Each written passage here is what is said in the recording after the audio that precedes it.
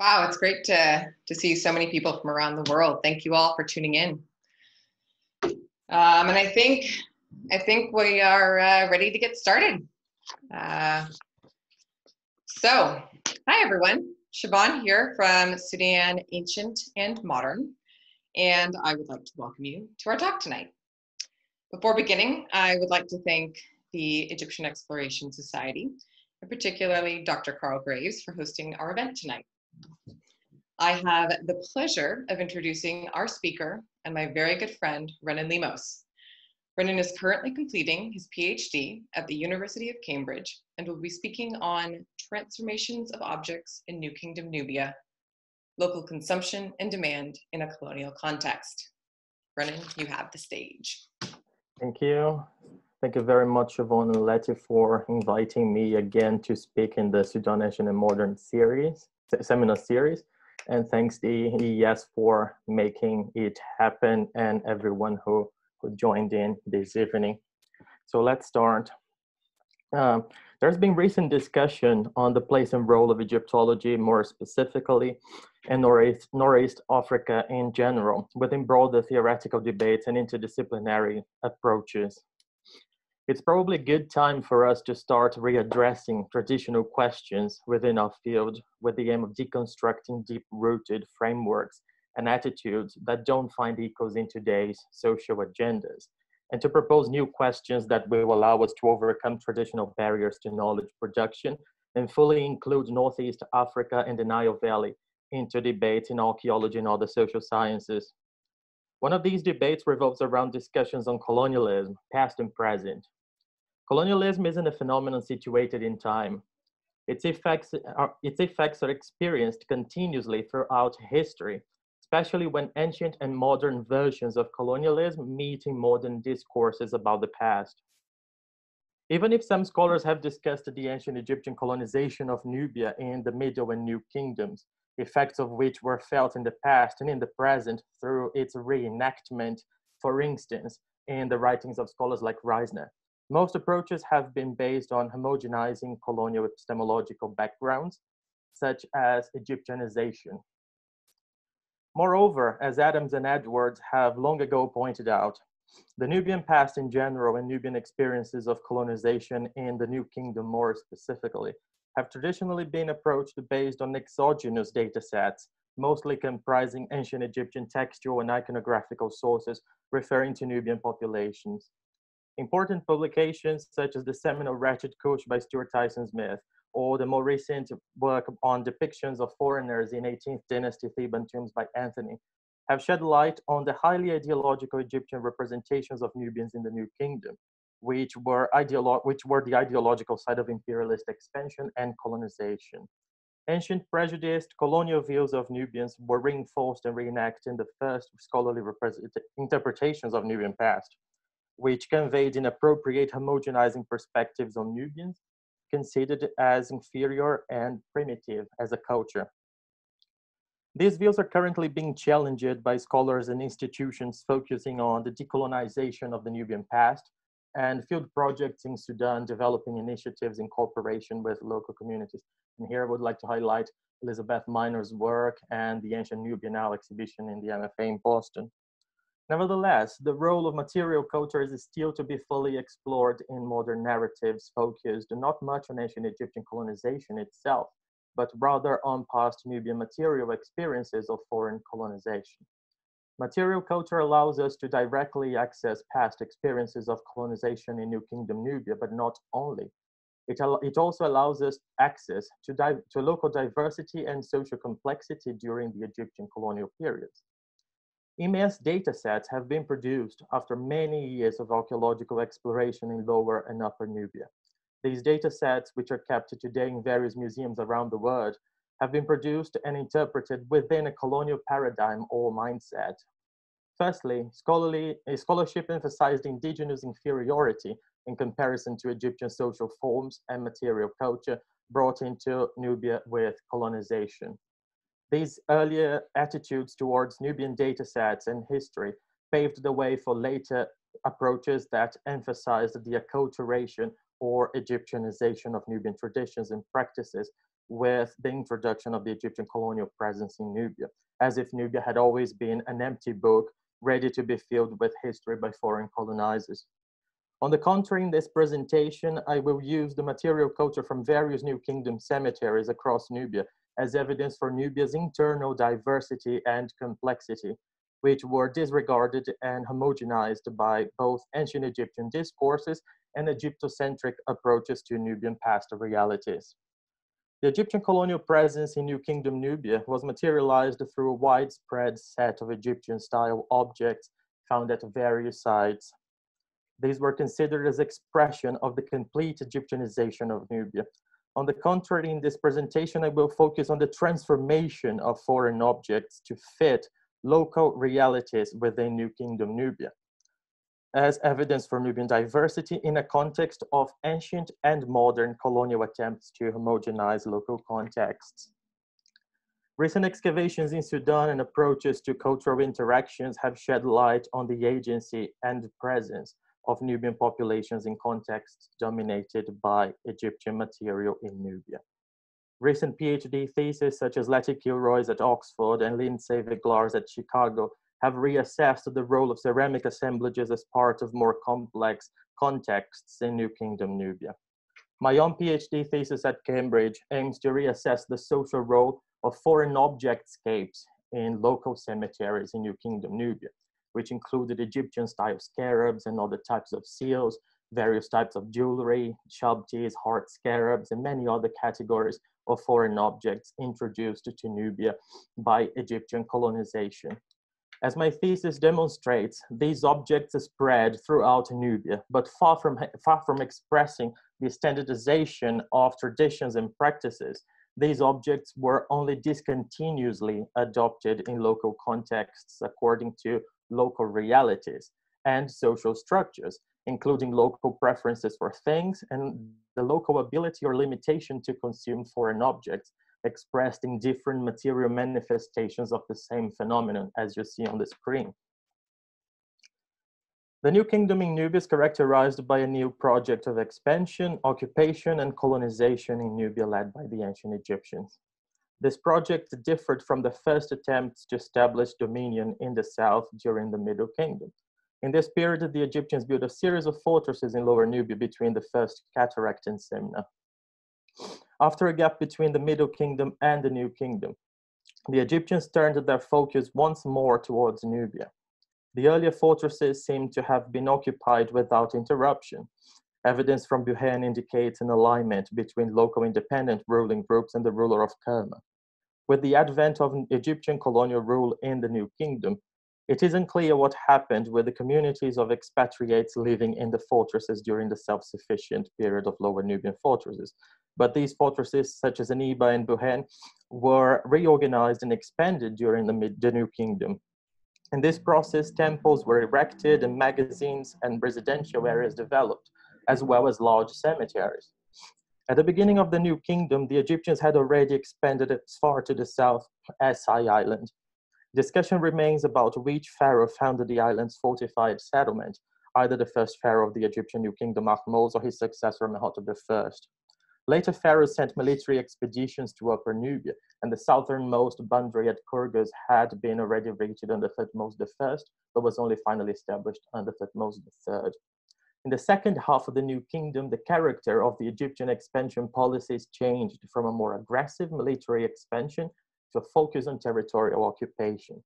Before the major architectural interventions in Nubia, Thutmose I had ordered the construction of the so-called Menenu at the ceremonial city of Dokigel, substituting Kerma as the former seat of the ruler of Kush. Later, Hatshepsut and Thutmose III intervened significantly in the architecture of the city. In the same period, Thutmose III enlarged the main temple at Sai. In this period, the Egyptians started to build temple towns across Nubia, which were characterized by a surrounding thick wall, 5 meters thick in the case of Sesame, which bounded the settlement space rather than fulfilled any defensive role. Within the enclosure were located a stone temple, magazines, administrative areas, and housing areas. These temples fulfilled a complex role in the administration of Nubia, but were mainly associated with the exploration and processing of resources, the main one of which gold. Amenhotep III commissioned temples at Soleb and Sedenga, while Akhenaten ordered the construction of a temple town at Sesebe, although activity prior to his reign has recently been detected at the site by Cambridge excavations. Other temple towns were constructed later on in the New Kingdom. An example is Amara West, which was built in the reign of Seti I.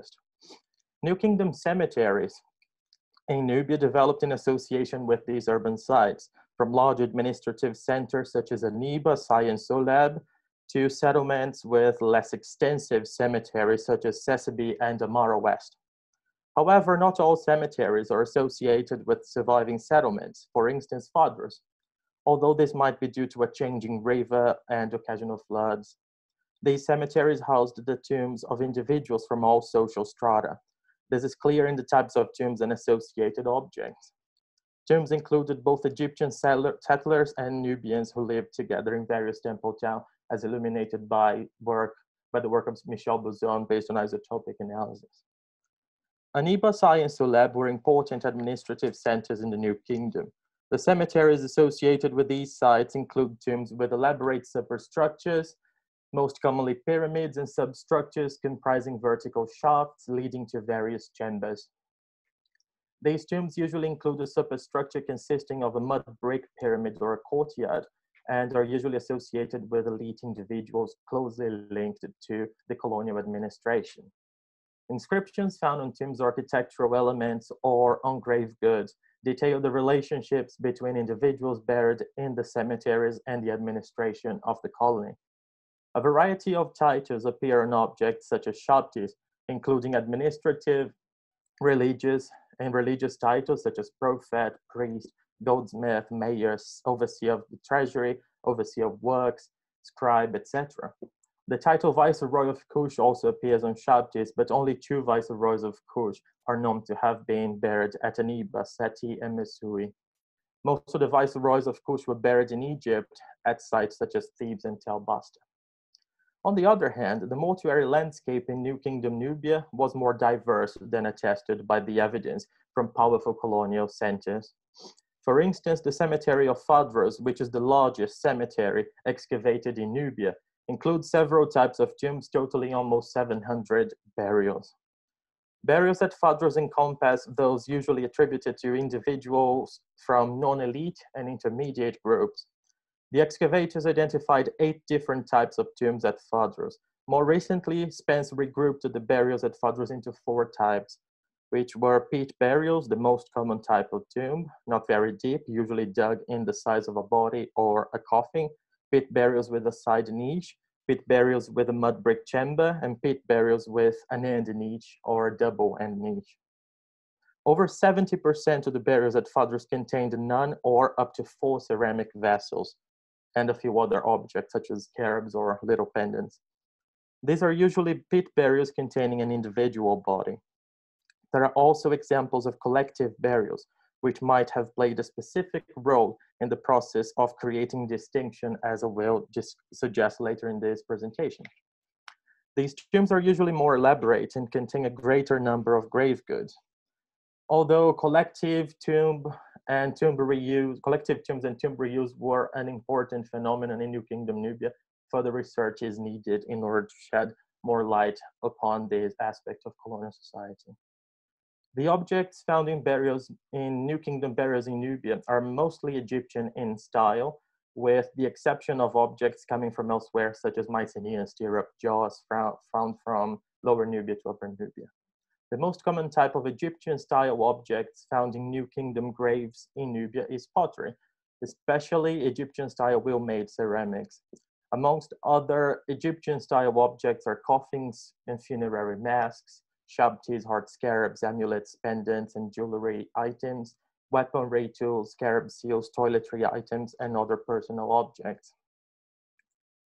Burial containers comprising wooden coffins, sarcophagi, mat coffins, and pottery coffins are amongst the most widespread objects at New Kingdom cemeteries, appearing in all types of burials.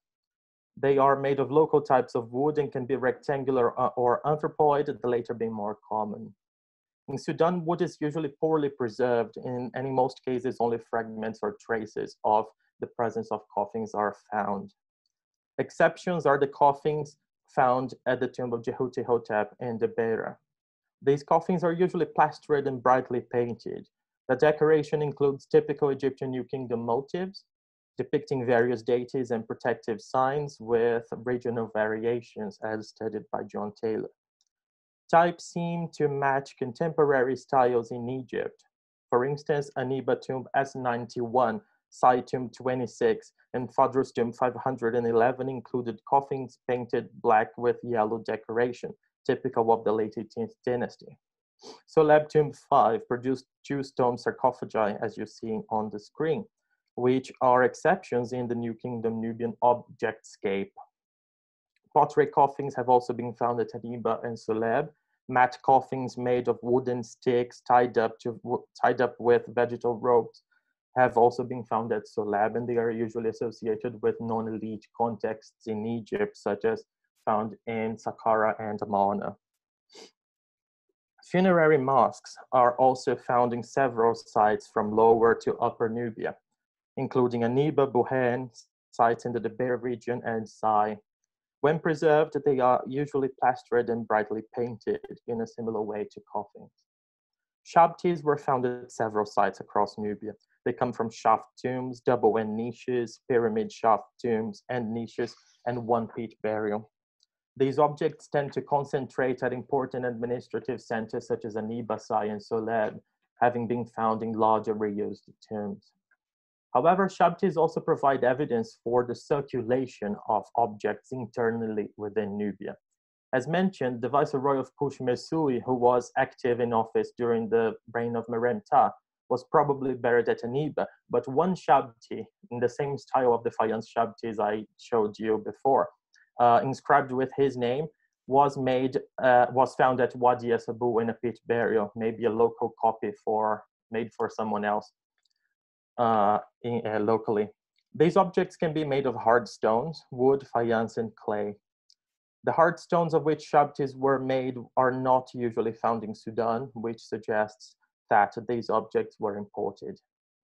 In fact, after stylistic comparison, Anminogu was able to retrace a group of black serpentine Shabtis from Aniba, Sai, and Toshka back to its original workshop somewhere in Egypt. Exact examples from Egypt are now kept in Liverpool and Edinburgh.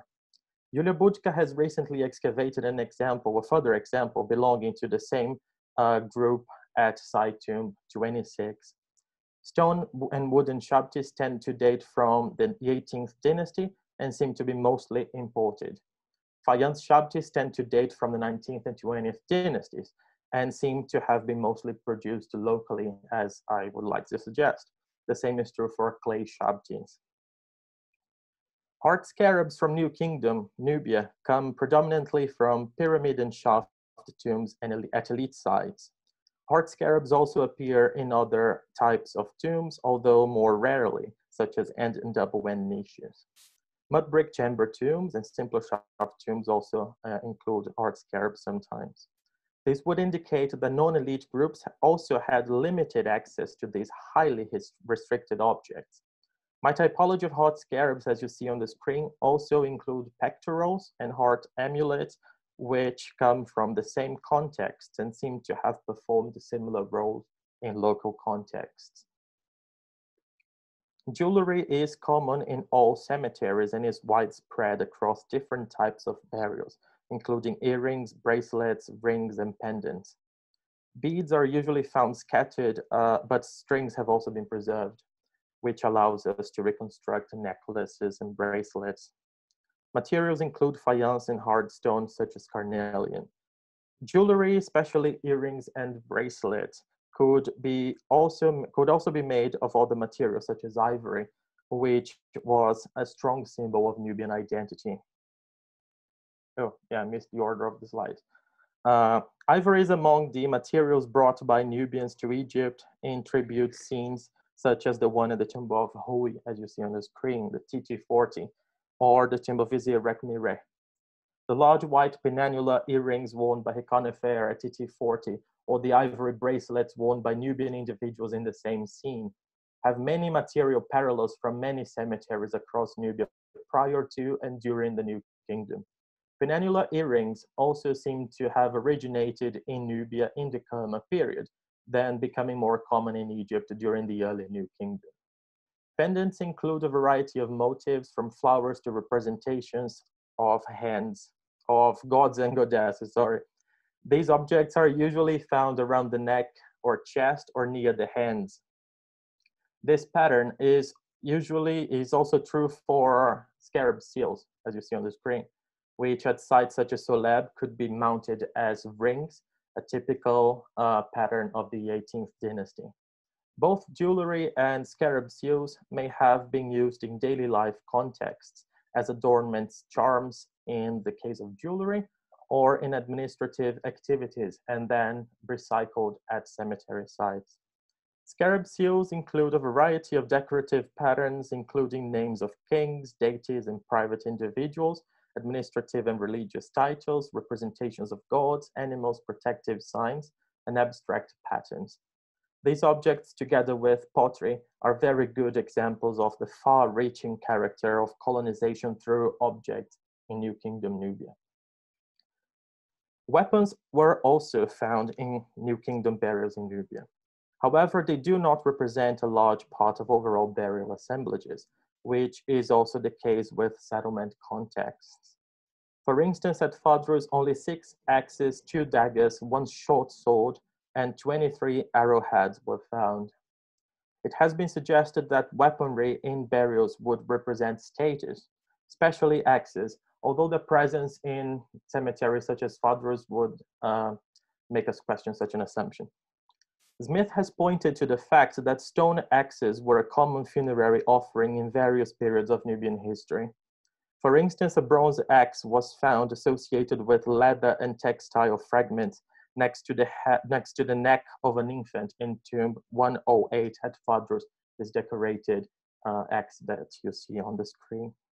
This is an example of how weapons could be offerings from the living to the deceased, especially in this case, as the axe would not be expected to have belonged to an infant.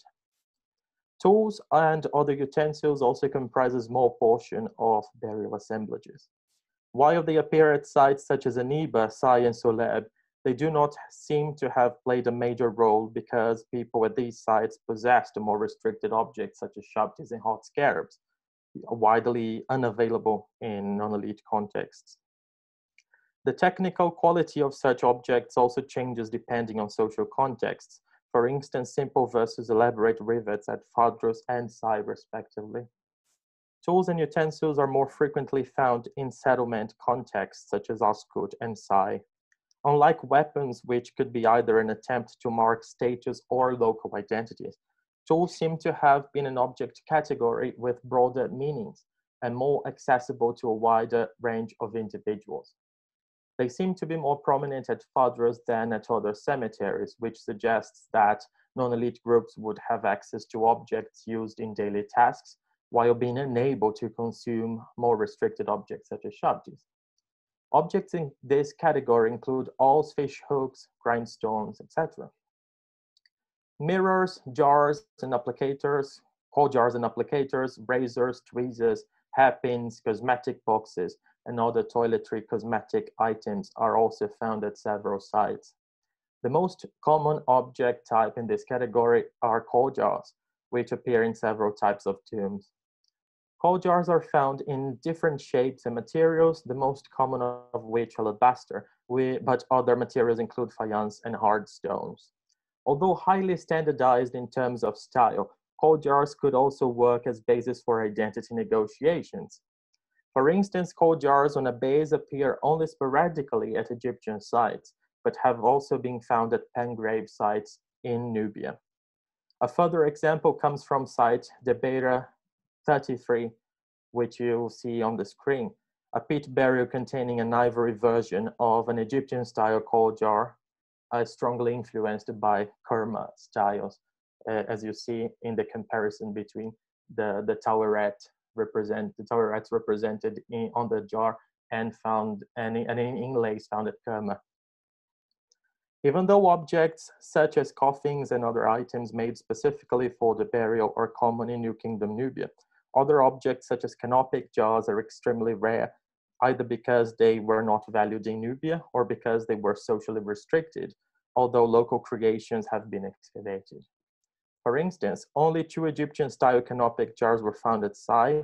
A set of 3 canopic jars was also found in the tomb of Amenemhat, Prince of Tepet, the Beira. And a set of 4 canopic jars come from Aniba tomb S66. A further set of 4 small globular jars topped with clay lumps, possibly shaped as heads, was found in recent excavations at tomb 26 at Sai, led by Julia Budka. Additionally, from the same tomb, ceramic jars were also found, but it seems that a small clay head was later attached to them. These might indicate local attempts to recreate canopic jars according to local demands and expectations. These objects will be investigated in a forthcoming publication by Julia Budka's team. No traces of mummification have been detected in New Kingdom Nubia, a situation that can be compared to non-elite sites in Egypt, where individuals had access to objects such as canopic jars, but not to mummification itself. However, Michel Bouzon has suggested that some indications of mummification were present at tombos, where canopic jars have also been found. These are mainly linen fragments and textile imprints on mud. Although the wrapping of the body, which would stabilize body members for its deposition in the grave, was part of the ritual at some sites, it does not mean that the intention to preserve the body for the afterlife was present in New Kingdom Nubia. Another aspect of the ritual that is usually associated with mummification is the use of a black resinous material studied by Kate Faucher, which was poured onto mummies and coffins.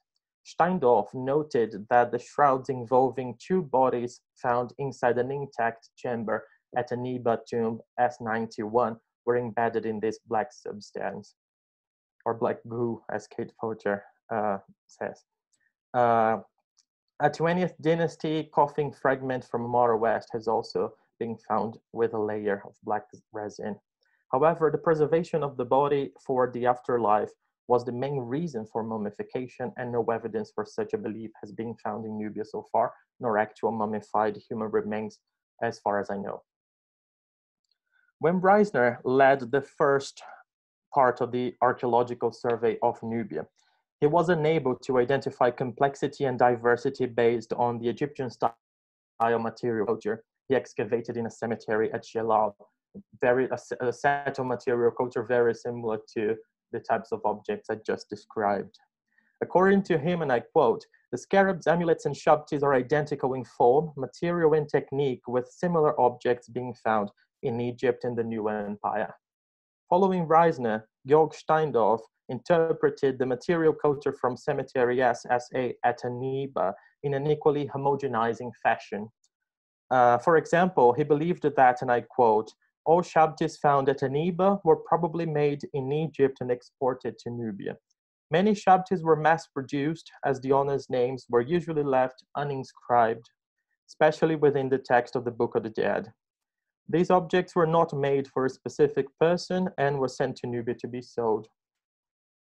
It is true that many shabtis from Aniba do not bear the owner's name, but this is especially the case with early 18th dynasty stone shabtis, clearly imported from Egypt, as the example in the cover of my presentation. However, this does not mean that imported Egyptian objects were adopted and handled in the same way throughout Nubia. On the contrary, imported shabtis, as well as other object categories, were adapted to fit local expectations, a process which could result in completely transformed objects. This process of adapting and recreating patterns included later decorative additions carried out onto imported shabtis to make them follow local demands for foreign objects and alternative roles performed by typically Egyptian objects in local Nubian contexts. For example, as these shabtis which were imported and locally adapted in order to fit the local owner's ideal of these objects. Besides, the vast majority of shabtis from Aniba are made of faience and clay, which could be produced locally, as I argue in my thesis, and those usually bear inscriptions naming their owners, and sometimes inscriptions almost certainly added by local hands.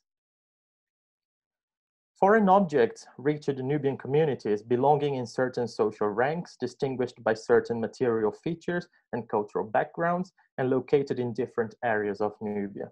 These communities faced the same material phenomenon, colonization, in a variety of ways, in the light of their ability to consume foreign objects or not, or to reproduce them in local ways.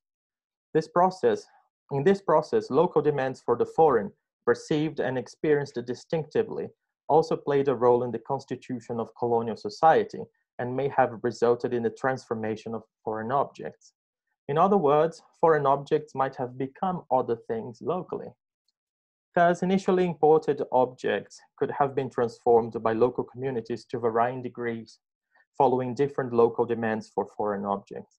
This in turn may have changed local relationships, but they may also have been changed by local consumption practices. For example, as mentioned, local alterations on 18th dynasty stone shabtis were not limited to adding names onto preconceived shapes. Local individuals could also change the decorative scheme of such objects according to the material availability of or access to resources and skilled personnel in order to make foreign objects fit local expectations. Moreover, foreign objects may have had their materiality completely altered, usually but not only by means of local reproduction. This may have resulted in different versions of foreign objects that basically performed local tasks, and which would probably have had limited appeal to individuals in New Kingdom Egypt. If the material transformation of objects was possible, resulting in what has been understood as material entanglements, it depended on local social structures and relationships, which would allow individuals and communities to consume these objects and negotiate their positions through their materiality. Though I believe entanglement isn't a concept that allows us to describe the whole complexity of what was going on in Nubia in the New Kingdom, but this is a discussion for another time. The local transformation of things, which allowed local individuals to either adapt colonial impositions to their own demands and local realities, depended on power relations and hierarchies, as objects such as shabtis were only available to specific groups placed in higher social spaces, while non-elites mostly recycled daily life objects at their disposal, such as pottery, seals, tools, and weapons. For instance, faience shabtis could be decorated following Egyptian-style patterns, but sometimes a special decoration was also added to these objects, including unparalleled types of baskets on the back of some faience shabtis from Aniba, also discussed by Anna Schmidt from Leipzig. But the most striking example of local transformation of foreign objects is a group of clay shabtis from Aniba tomb S32. The unique shabtis from tomb S32 at Aniba can be dated to the 19th dynasty. A recent reassessment by Humboldt-Doyer and Seiler of the occupation phases at the tomb would reinforce such a dating.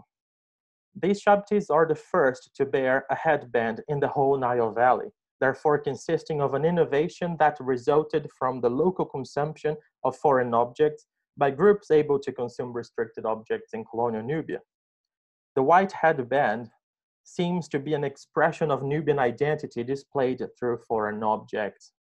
The famous model of Nubian soldiers from the tomb of Mesehit at Asyut depicts Nubian individuals wearing a white headband in the same way as in the shabtis from Aniba.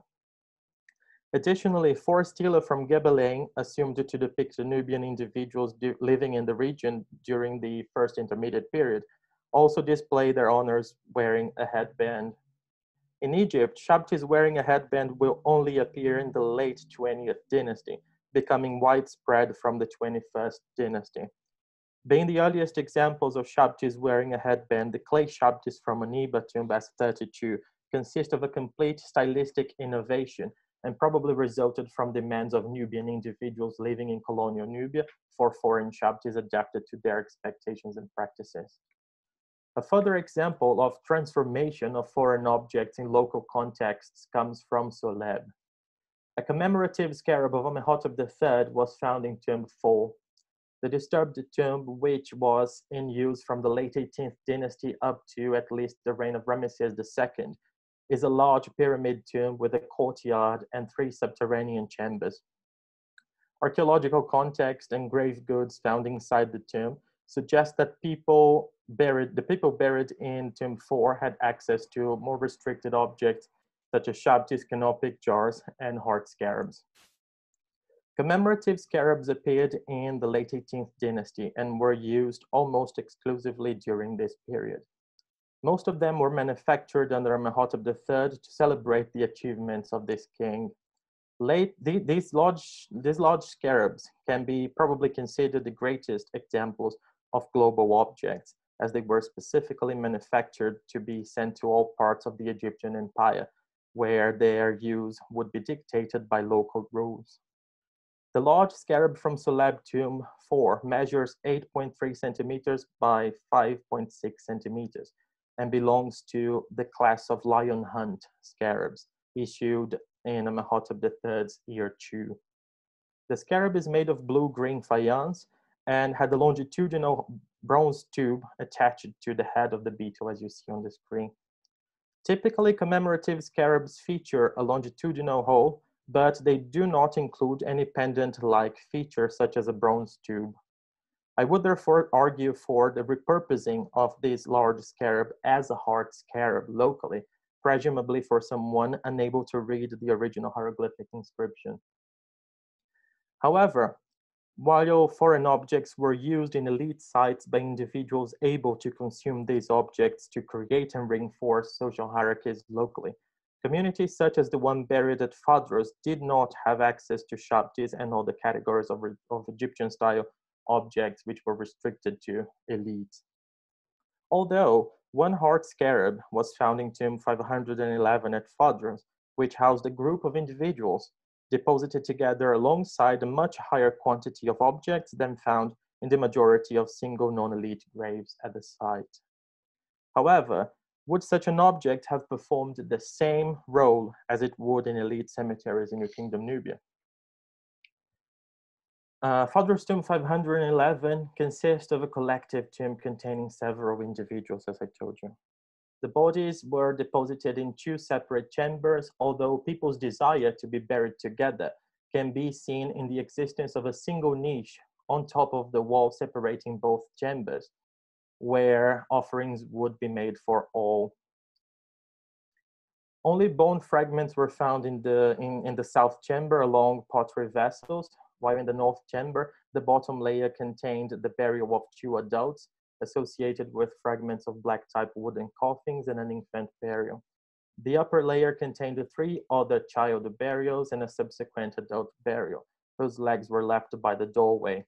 It seems that the child burials in the upper layer were blocking the way for the subsequent adult burial. The tomb also received attention from people outside the group buried inside, as can be seen through the child burial deposited later outside the main mud brick structure of the tomb. The Phadros heart scarab, which is unique among almost 700 burials, was found on the face of one of the earlier adult burials in tomb 511. It may have moved from the chest in the process of deposition of subsequent burials, or during the plundering of the tomb. The limitations of colonial society in terms of having access to objects and the later deposition of burials and the presence of satellite burials around the tomb suggests that people from both inside and outside the social group to which the individuals inside the tomb belonged found it ideologically attractive and efficient to be buried with an individual who possessed a heart scarab, by far the most distinctive object in the whole cemetery. Bourriot suggested that satellite burials surrounding the pharaoh's burial also benefited from the resources provided by the king in the Middle Kingdom. Similarly, the materiality of burials such as tomb 511 was attractive to people who could not have access to a heart scarab. In a context of material limitations to the acquisition of burial goods, specific groups might have collaborated in death in order to have access to restricted objects, which ritual effectivity might have also been shared by non-elite individuals, therefore reinforcing their placement at the bottom of local hierarchical scales of power. These examples discussed work as evidence not just for cultural contacts that result in entanglement, the mixed result of encounters between Nubian and Egyptian cultures. Nubia was never a cohesive cultural entity. Instead, the New Kingdom wave of material colonization, represented by Egyptian-style objects at sites throughout Nubia, met a variety of social groups with varying cultural backgrounds and placed in different hierarchical ranks, which characterized a diverse and complex society. This would result not just in contacts between two cultures. Rather, various Nubias, in the plural, interacted differently with Egyptian-style objects according to varying local social structures that would limit or enable communities to consume foreign objects and preferences for certain categories instead of others. Foreign objects were transformed in Nubian elite and non-elite contexts differently and performed essentially distinctive social roles, characterizing a complex and diverse society previously homogenized by Egyptocentric approaches. While local elites were able to consume shabtis and heart scarabs and based on the materiality, negotiate identities and social positions up to the point of creating global innovation, non-elite groups were generally unable to access these objects. When possible, their alternative collective uses of objects such as heart scarabs differed considerably and probably reinforced their positions at the bottom of society, instead of allowing these groups to negotiate identities and positions through the materiality of foreign objects in local contexts. A reassessment of Egyptian-style material culture from Nubian sites has the potential of unveiling previously unknown social logics that characterized Nubia as a complex and diverse society, in Stuart Smith's words, out of the shadow of Egypt. Future theoretically inspired research has the potential to further expand our knowledge of Nubian society in the New Kingdom, despite ancient and modern attempts to create homogeneous versions of Nubia. Thank you. Hi, Rennan. Thank you so much for your talk. I found it very interesting. And I would just like to remind the audience, if you have any questions, please do put them into the Q&A chat function on the bottom of your screen. And I believe the chat will be coming on now as well. So I actually had a question to get us started. I was wondering if, and perhaps this isn't a fair question, I'm not sure what the material culture will tell you, but can you tell whether the people who engaged in the local consumption practices and who experienced material transformations, can you tell whether they were men or women, or if there were any gender patterns or other? Yeah, that's my question. I haven't personally looked at gender and differences in terms of gender, mainly because I am working with old data sets produced in early excavations, and for most of the cemeteries, you don't have information. Although Fadros is an exception within the burial landscape in New Kingdom Nubia, and even though we don't have information about gender apart from a few skeletons, so I couldn't draw any conclusions based on gender as a variable. But Okay. but further excavations are happening everywhere in Sudan, and possibly and hopefully we'll be able to shed more light onto this. Okay, great, thank you. I'm just gonna check the Q&A really quick.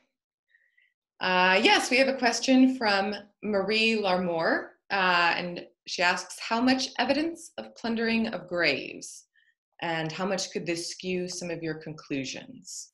This is a very good question. Most of the cemeteries I looked at are plundered, and but I have tried to develop an approach in my thesis which focuses on objects and the material power of objects and the objects that obviously we have available to us to discuss. But most of the cemeteries have been plundered, and sometimes it's really difficult to say things more categorically based on these data.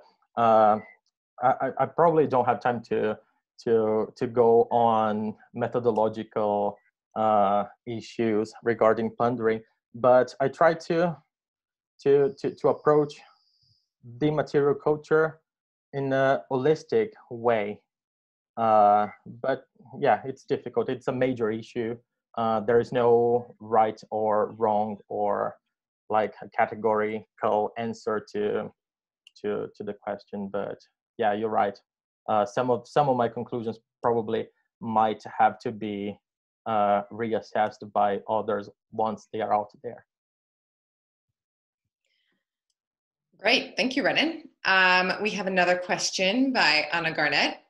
She says, thanks so much, Rennan, really interesting. You mentioned potential local production of faience shabtis. Have you looked at traces of this production, molds, etc.? Is there evidence of where this might have taken place? There is very, very limited evidence for faience production in New Kingdom Nubia. There are few glimpses probably from ROS, from site, but it's difficult to pinpoint whether faience production really took place in urban sites. And I'm mostly suggesting this based on the evidence from the objects themselves, like inscriptions that were probably almost certainly not imported. And for example, the group of shabtis from Tumbes 32, which were, according to how I see them, which were local expressions of identity and were probably not imported in that way, and were unknown in Egypt by the time they were produced in Nubia. So I used mainly the objects themselves and in order to try to suggest that local production took place, but evidence from settlements are very limited. Great, thanks, Rennan. So Sarah Doherty has another question. Do most graves that you studied contain a mixture of Nubian and Egyptian objects? Or are there any just Nubian or just Egyptian? And how do you identify? That was the emphasis in the entanglement approaches.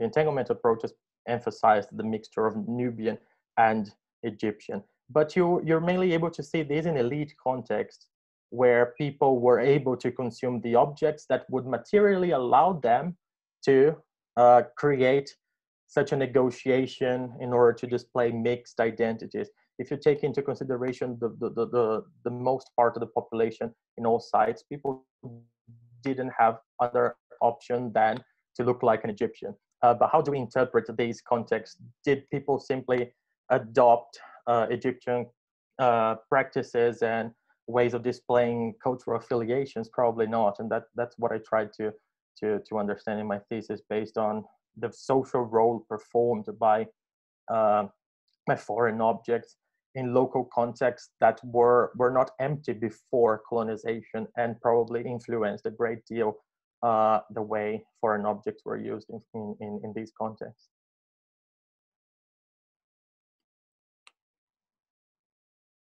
I can't hear you, Siobhan. Sorry, muted myself accidentally.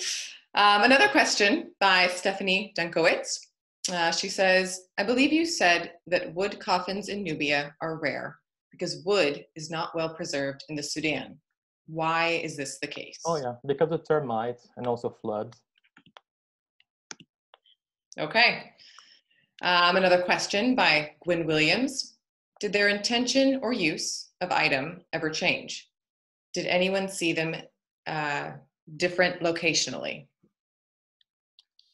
Yeah, I don't know if I understood that correctly. Do you mean the same objects used and conceived in different ways in different locations within Nubia? If this is the case, yes. The same shabti, for example, the types of shabtis I showed in the beginning belonging to the Viceroy of Kush Mesui.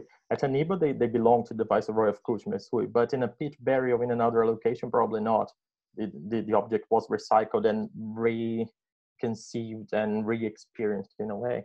And I tried to do the same exercise of identifying alternative roles for the same types of objects, and sometimes exact versions of these objects in different locations according to cultural backgrounds, power relations, access to objects or not, and so on. Great. We have quite a few more questions, actually. So Navin El Malt asks, is there any artistic differences in their objects compared to the Egyptian ones? He means artistically in the artistic development. Yeah, sometimes these objects will be adopted without any local modification, local modification that we can see. But these objects would be modified locally modified according to Egyptian standards, or they would be completely transformed according to local backgrounds, to the point of creating innovation, completely creating innovation within the broader Northeast African context. Great. Ahmed Nasser would also like to say thanks for a great talk, and has a question concerning the use of the term Nubia to describe a culture contemporary to the new Egyptian kingdom, New Kingdom Egyptian. He wants to know, what about Kush, and is there any evidence of the name Nubia before Christian times in the Nile Valley?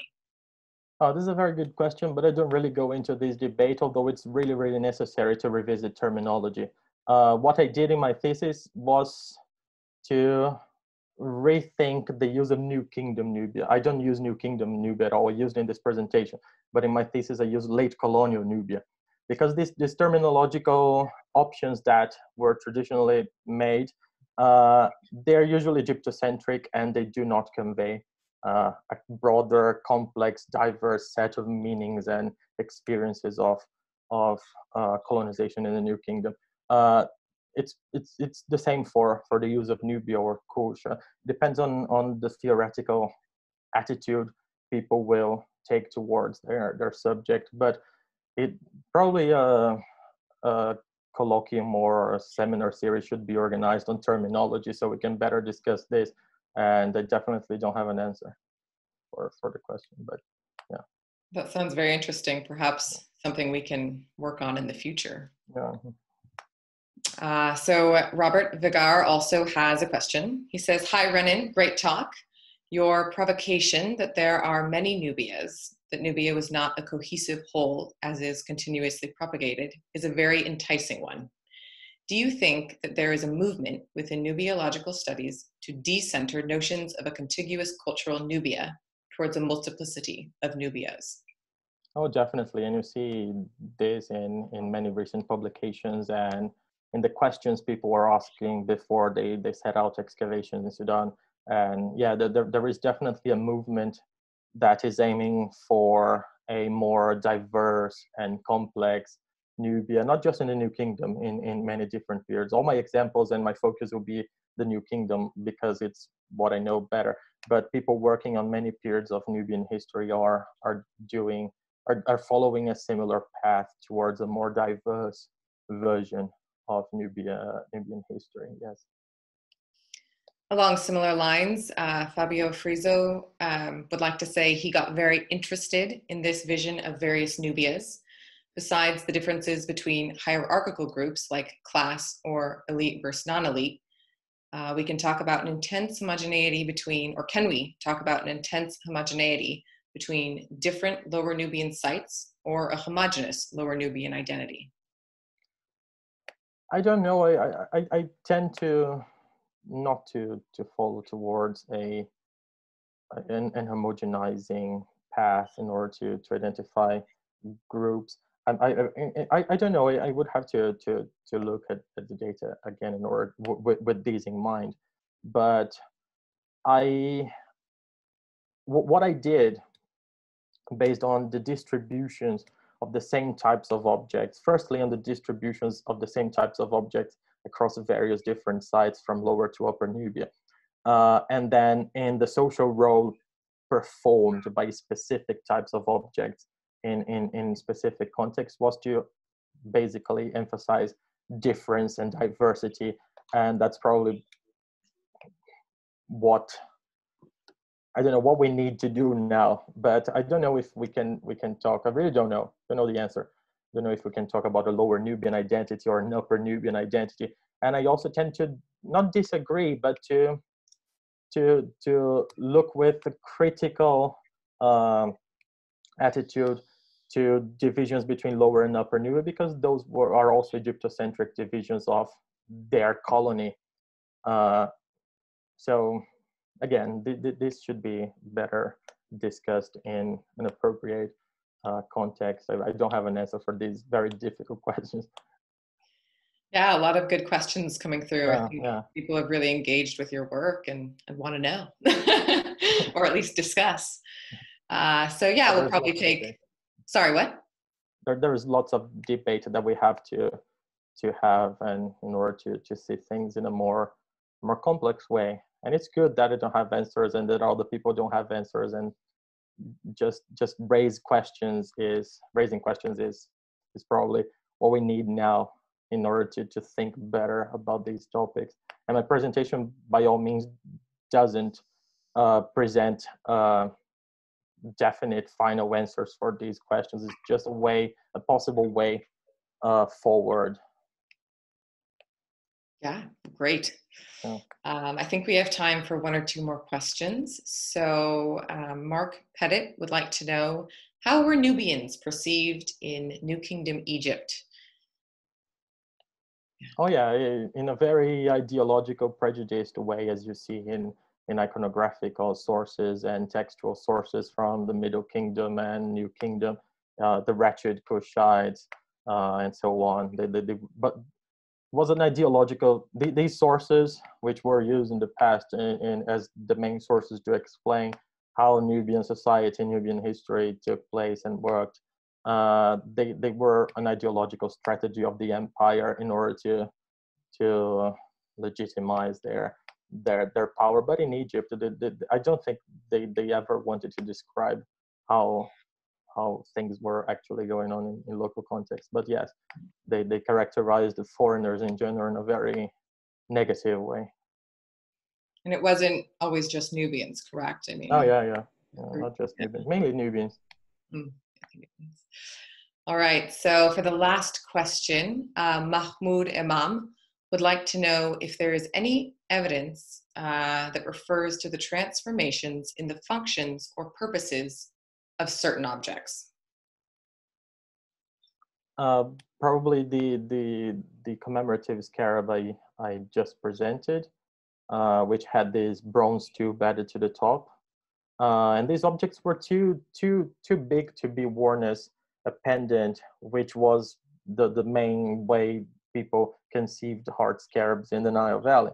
But people just by adding this bronze tube, they totally transformed their experience of an object which was firstly conceived to as propaganda of the empire, and they transformed it into a personal object, amulet, maybe. And according to the local expectations, this would never be the case in an elite context in Egypt, but in an elite context in Nubia was perfectly accepted, both to transform, to subvert the meaning of an imperial object into something meaningful locally and socially relevant locally, just by adding a bronze tube on top of it.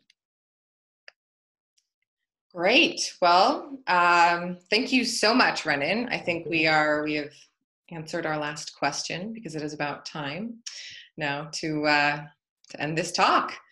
But the questions that are left in the Q&A, I will forward on to Rennan, or I actually think he can see them perhaps, but either way, we will get back to you. So yeah, look out for more Sudan Ancient and Modern lectures coming your way online over the next couple of months. And thank you to Rennan, to the Egyptian Exploration Society, and to everyone who is here today. Hope you all are safe and healthy. Thank you. Thanks so much for having me. Thanks to everyone who attended, and to Cor and the ES for making it happen, and to Letty as well, who I cannot see right now, but she's there. In the background. Bye. Bye. Thank you.